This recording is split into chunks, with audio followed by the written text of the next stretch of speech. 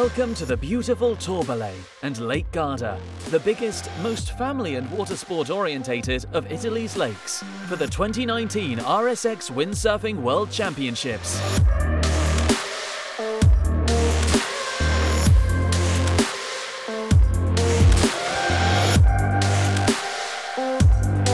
Torbole is well known among windsurfers and sailors. It is located between the shores of Lake Garda, the peaks of Monte Baldo and the Piana del Sacia plain. The whole of the worldwide Olympic windsurfing community was focused on northern Italy, as the 2019 RSX Windsurfing World Championships brings much interest. This highly regarded event started with a unique parade in Torbole and a warm welcoming ceremony.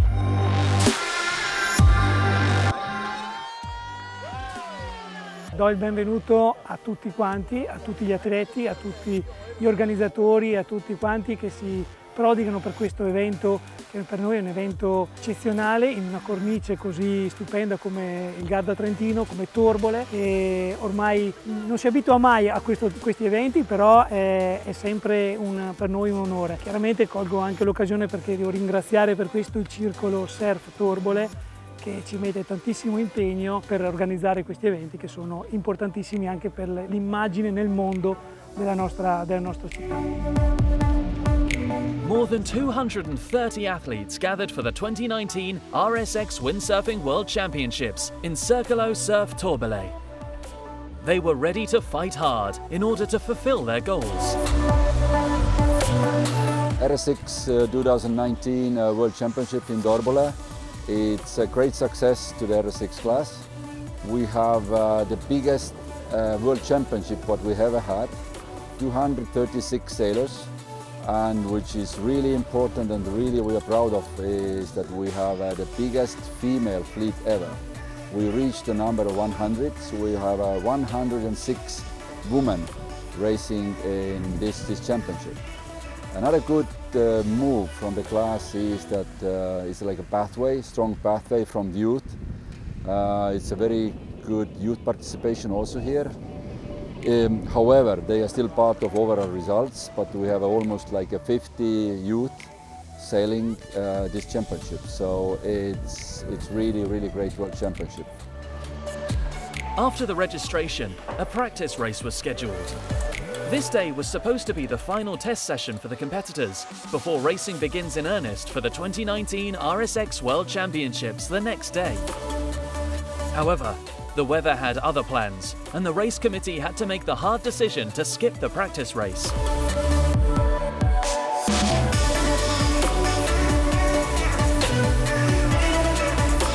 As the Circolo Surf Torbole Club filled up with hundreds of RSX boards, sails, masts and other equipment ahead of the World Championship, there was a growing anticipation for the week ahead and the hope for better racing conditions.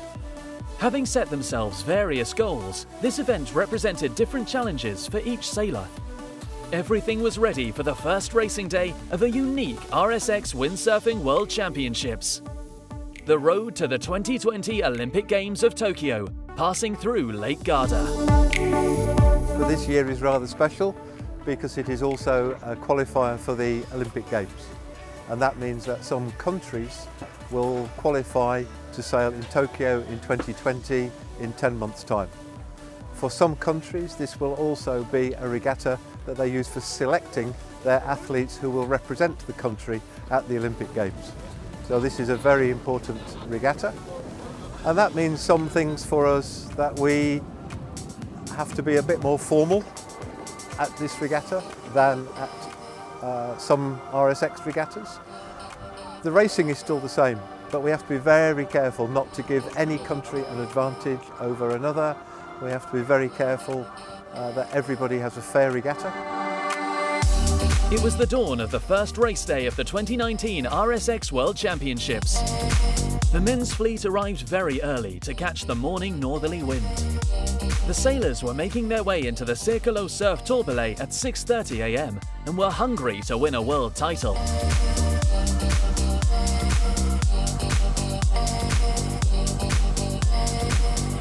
Pierre Lecoq from France took the race win in the opening day and was 2 points ahead of Dutchman Kieran Badlot. The duo were followed by Britain's Tom Squires, another 2 points behind. In the women's fleet, the southerly winds started to develop early in the afternoon. The women were afloat and heading to the racecourse in a light yet gradually building breeze. Italy's Marta Maggetti was in pole position, leading by 13 points. So racing today was great. We had a lot of wind and it was really fun out there. A lot of people on the starting line. So I'm just looking forward for the next days of racing and keep doing good. So Garda is great. This is the windsurfing paradise, and not having to clean your equipment after racing, it's also pretty cool. So we like that. So this is our first qualifier for the US Olympic team. So I'm just looking forward to starting up. We have 2 more races after this one, 2 more regattas. So just keeping it going and see how well it goes. One of the most impressive things in the 2019 RSX Windsurfing World Championships was the great participation in the women's fleet. 106 women from all over the world made this competition the biggest women's fleet in the history of the RSX class.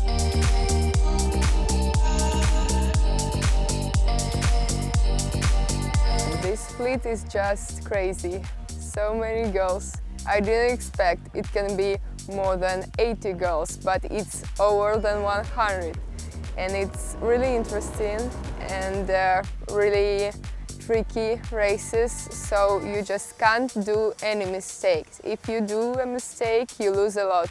If you do a mistake on the start, you just lose your race, you can go home. It's really nice that it's a lot of young girls here, and I really feel so good that fleet is getting younger, and also pretty experienced girls are here. So everyone who's sailing RS6 in the world seems like they're here, and I really love it.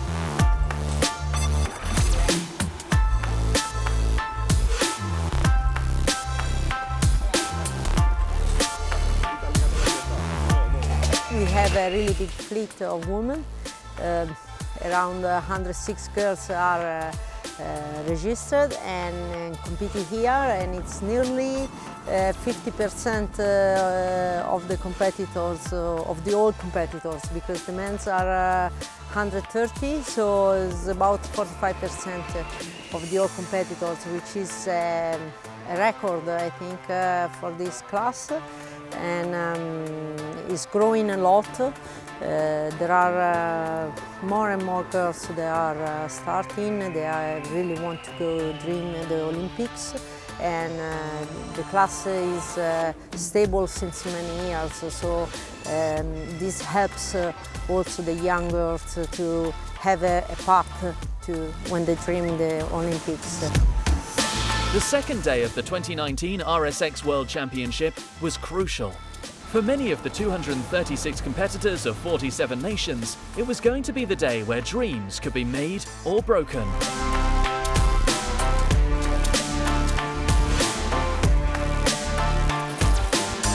Why was this so important?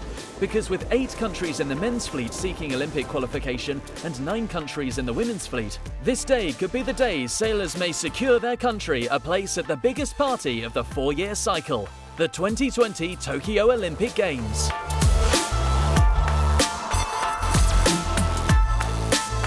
By the time the women had left the beach, there was a solid 15 knots, with gusts of 18 knots. Perfect windsurfing conditions. At the end of the qualifying series, it was reigning world champion Lilian de Heus from the Netherlands who had the best day and had a lead of 19 points over China's Yongshu Lu. This morning we had like 2 races with the northerly breeze. It was really nice, like the offshore breeze. I had a really good morning with the first and the second place. And this afternoon we had the south breeze, like the onshore breeze, and it was also a lot of fun actually. I didn't have a good start, but I'm ending okay in that race, yeah. I really like this place, Torbay. It's a place where we have like good conditions, good breeze. I'm feeling good and happy, and it's really fun racing with the other girls. Yeah, I start windsurfing here with my family, with my brothers and sisters, so it's really nice to come back here in this place and defend my world title here.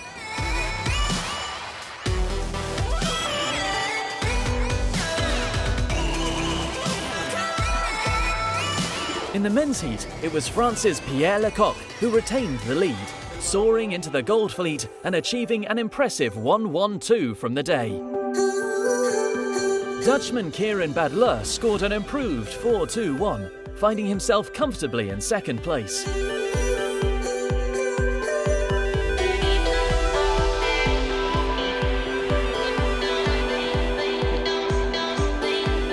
The French sailor Pierre Lecoq was ready to dazzle in Torbelley.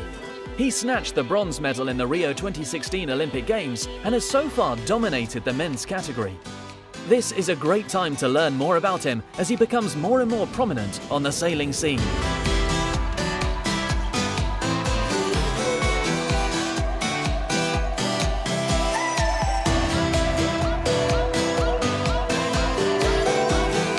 So I started sailing RS6 class 12 years ago.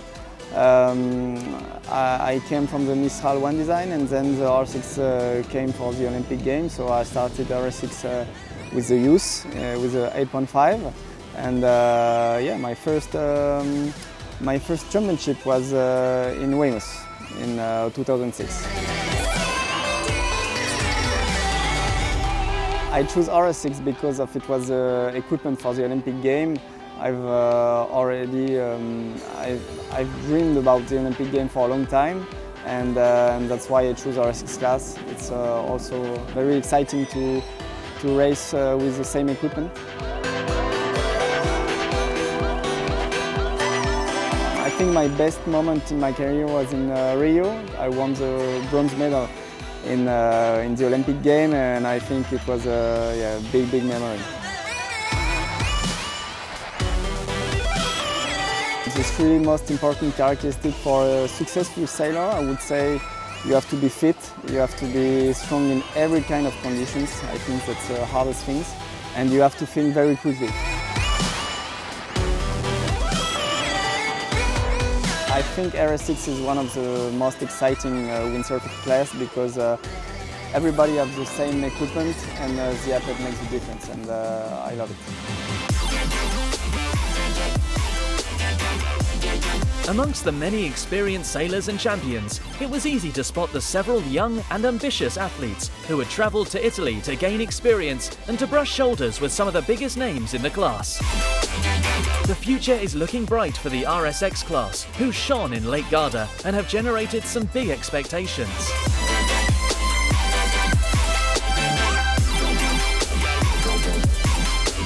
Yeah, it's super nice to race against the older guys. Sometimes it's hard, you get punished for every mistake you make. Dorian and Kieran really inspire me, just the way how they train. I started training with them this year, and just the approach to the competitions, to everything what they do. There's a big fleet here obviously, and it includes a lot of young guys, and it is so cool to see that they're just out there having fun and they're actually pretty damn good. There's a lot of young guys, but there's a few standing out. Gotta mention my Dutch fellow companion, Sil Hoekstra, who's been flying every now and again and having a great time. It's just great to see the new generation. Really cool to see them do well.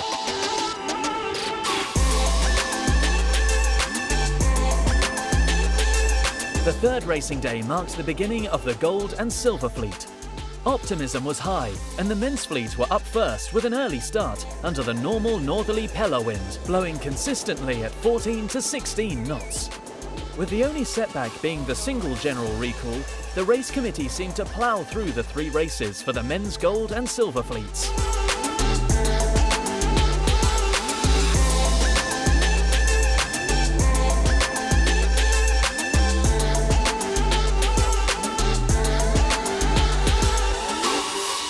The women were scheduled to start later in the day, a delay to allow the predicted southerly aura to develop before racing could begin. However, the aura had other intentions. The soft southerly breeze that became the aura over the past 2 days panted gently over the lake, but never fully stabilised. By the end of the day, Kieran Badler was in the lead of the men's category, and Lilian de Heus came first amongst the women.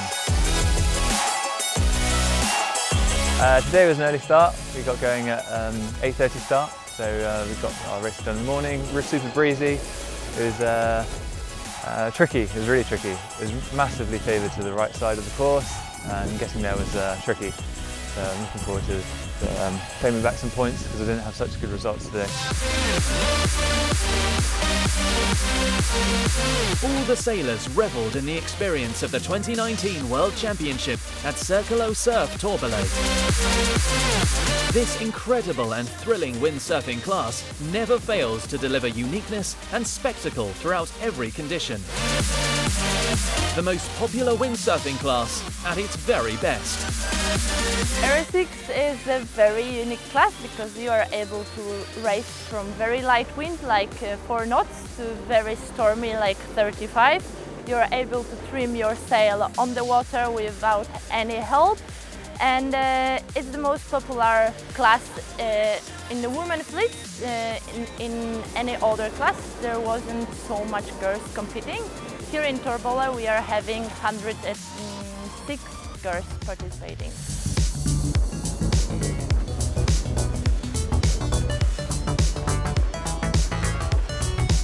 I love Aero 6 because of the exciting racing. I think it's the best Olympic class. It's so competitive because it's going very fast. It's because it makes me feel that I'm flying. It's because it brought me the World Champion medal. Because we're sailing with a big fleet. For you who don't believe it out there, it actually goes pretty fast. Because it's really challenging. On the penultimate day of the 2019 RSX Windsurfing World Championship, everything was yet to be decided. 236 competitors from 47 nations face their last chance before the medal races to set down a marker, to climb the scoreboard, to protect their current standings, or perhaps to make a comeback after a poor start.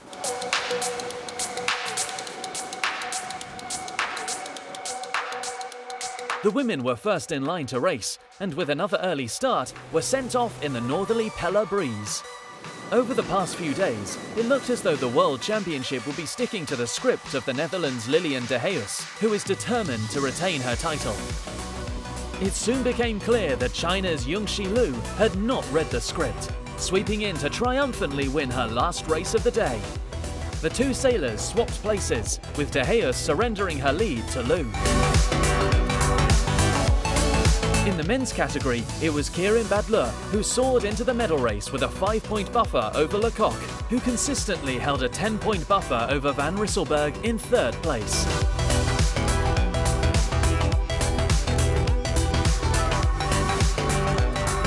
We did one race with north wind this morning. Unfortunately for myself it was not very good with a bad start, and then it was difficult to come back. But I tried, and yes, we did a lot of races this week with the north wind. I was expecting a little bit more south wind for the regatta, but you have to deal with every condition in Aero 6, so I tried.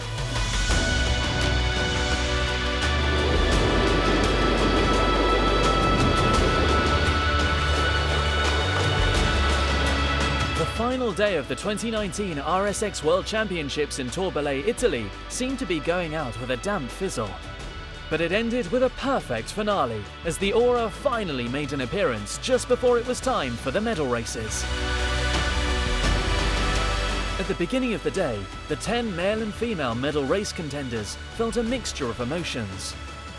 This race was the last chance for some of them to earn a medal or a higher position, and the wind was the discerner of their goals. For some, not racing would help them protect the medal that was already halfway around their necks, but would be a lost opportunity for other contenders. Would the wind rush in before the deadline? So this is the last day and medal race day, and we still have no wind, but I would love to sail because it's World Championship and we need a medal race. I would love to race also, to finish this event with a medal race and to try to show my best experience in the race and do it as good as I can. The wind did it, slowly at first, but steadier and steadier it built, and gradually the women's fleet were raring to go on the medal race course, battling it out in a light 8 to 10 knot breeze. Russia's Stefania Efutuna won the race, but Lou had done enough to maintain her first place and is the 2019 RSX World Champion.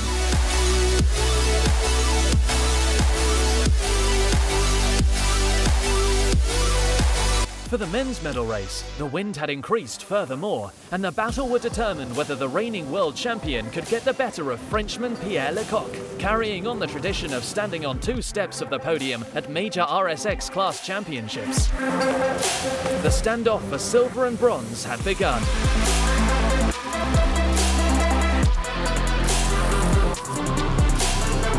I was really surprised for this result.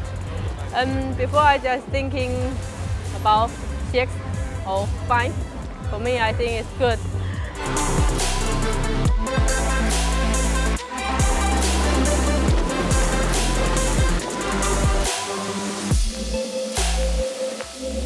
Badler cruised through his medal race, confident and with his points already gained, and therefore was able to relax and sail quickly with ease. He finished in 5th, knowing he held the world title comfortably within his grasp. Badler and Van Rysselberghe were in reverse positions at the 2018 World Championships, but these two good friends are happy to share the podium together in any position, pleased for each other, whatever the outcome.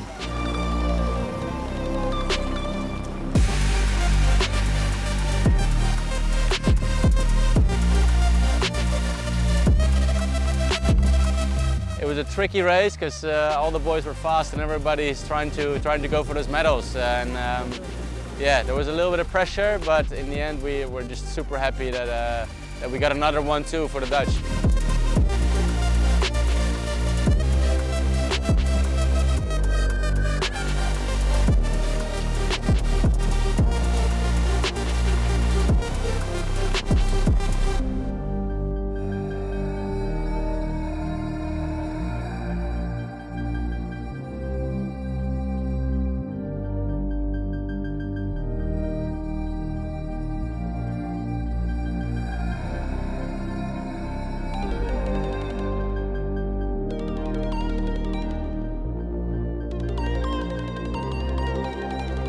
It was a fantastic regatta complemented by a stunning background.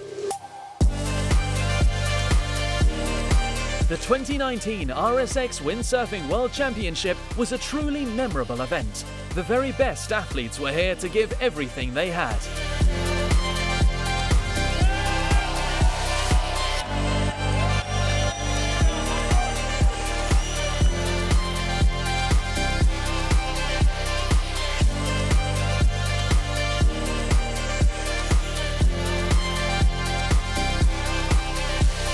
It has been a great week of Olympic sailing at top level with the best sailor of the world, and we also were able to organize a regatta at a high standard. We had 3 days regatta almost every day with the wind. We were lucky, and so we are very satisfied for the class that we had a large participation of sailors from all over the world, as we have to be as an Olympic class.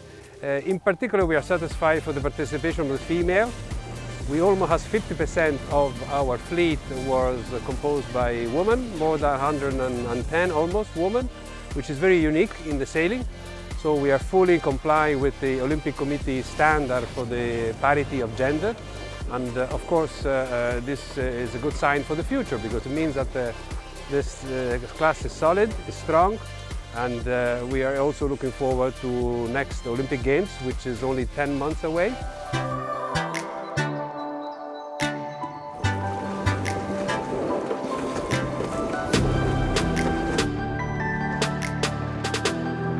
These World Championships were the final major event of the RSX class for 2019, with all attention now firmly focused on Tokyo 2020 and all of the remaining qualifier events, where countries can bag their tickets to the Olympic Games.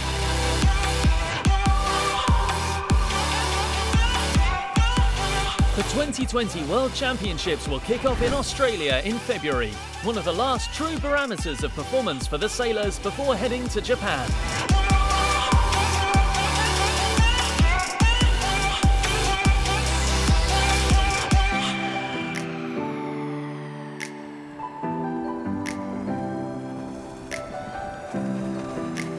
Follow the Olympic windsurfing class RSX for the 2024 Olympic Games.